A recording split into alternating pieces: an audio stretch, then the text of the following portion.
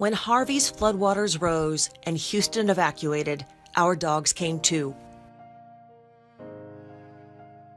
Together, we left by car, on metro buses,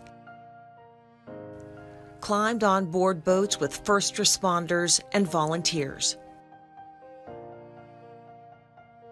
When the storm came, our dogs were there for us. Now it's time for us to help them.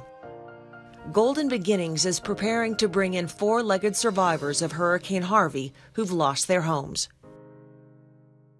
We're going to try to initially, take in as many dogs as we can with our existing fosters.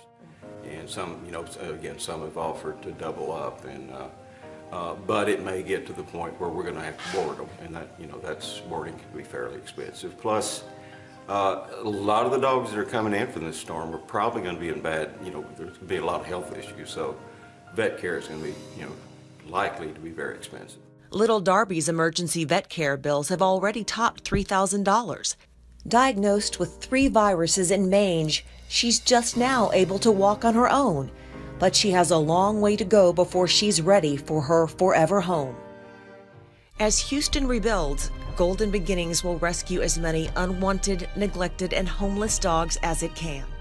Donate now to give these deserving survivors a golden beginning.